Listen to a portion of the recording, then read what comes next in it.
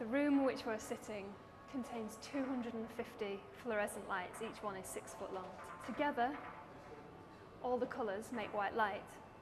So this installation is a demonstration of that colour science and light science. The title of this piece, A White Light.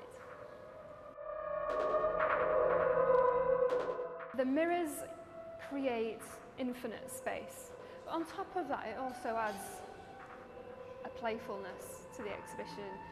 People can see themselves, they interact with the colours, so it's a space people can spend time in. That never-ending spectrum just hits you with full force. I just wanted to lie down right in the middle of it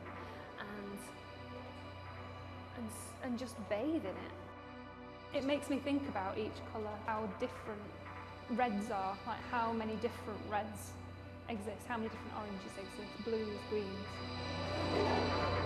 When I've observed children coming into the work, because they're very uninhibited, unlike adults, you can really see their energy and expressions on their faces, which is utter glee. For them, it doesn't matter whether it's an artwork, it just is, and they enjoy it. It's like a rainbow, but more colours. It gives kind of a happy vibe to quite a lot of people around. I really like it. It's like, I feel like to be here all day.